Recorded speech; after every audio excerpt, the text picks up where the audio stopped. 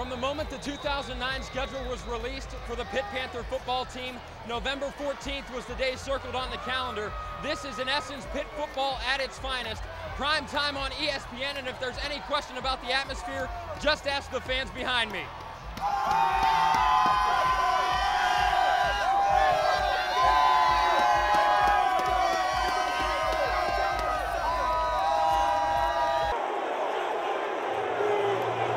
From the time they came out in the tunnel, the Panther fans made it their personal mission to take the fight right out of the Irish. But Notre Dame wasn't about to lie down, especially on national television. On the opening drive, Pitt managed to get into field goal range thanks to some hard running by freshman Dion Lewis and a roughing the kicker penalty on a Dan Hutchins punt. Hutchins, who handles Pitt's kicking duties as well, cashed in on a 34-yard attempt, giving his team an early 3-0 lead, and that's how it would stay in the first quarter. Notre Dame's Eric Most would also add a field goal of his own midway through the second, and it seemed as though we were all tied in a defensive struggle as both teams were making their big plays on defense.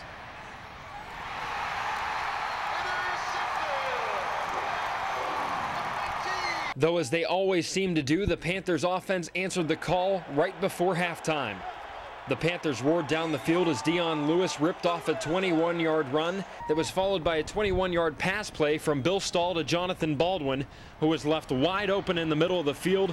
Bill Stahl said, "Hey, if you're not going to cover my man JB, I'll throw it to him all night. Really, I'll do it." And then he said, "I told you so." This time he connects to Jonathan Baldwin for 36 yards and 6 points as the Panthers go up 10-3 at the break. Baldwin had a great day of his own, finishing with 5 catches for 142 yards and that touchdown. You talk about a statement game. That kid tonight made 2 catches that he does things that you don't coach. Let me just say that. Here's another thing you can't coach. In the third quarter, Ray Graham takes the handoff, doesn't like what he sees, he reverses field, makes a guy miss, and rumbles down the sideline.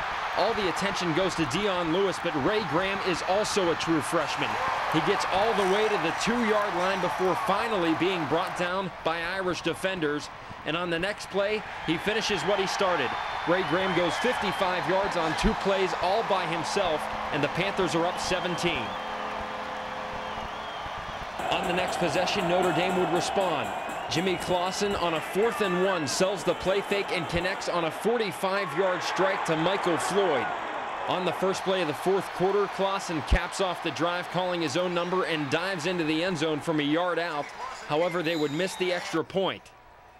The Panthers would answer right back as Dion Lewis takes matters into his own hands.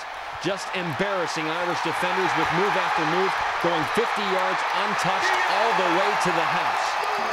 Desperate to stay in the ball game, Jimmy Clausen was able to orchestrate an 11-play, 71-yard drive, finding his playmaker Golden Tate, who fights his way into the end zone, breathing some life back into the Irish.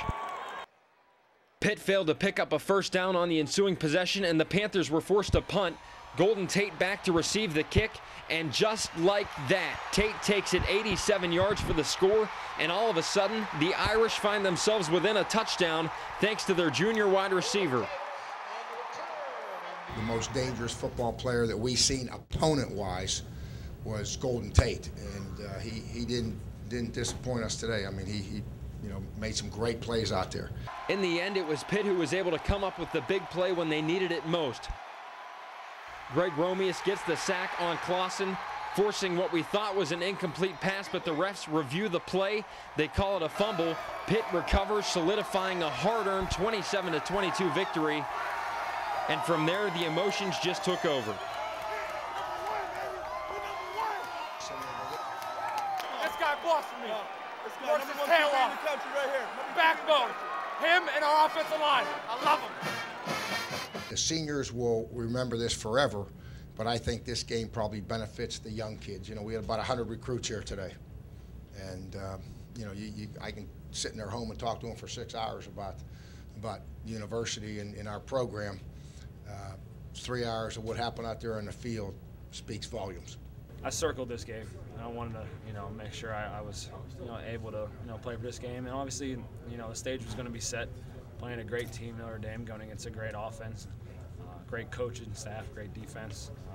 the tradition is just awesome, and great. It was awesome to be a part of. Reporting from Heinz Field, this has been Justin Downs for Palestra.net, the College Network.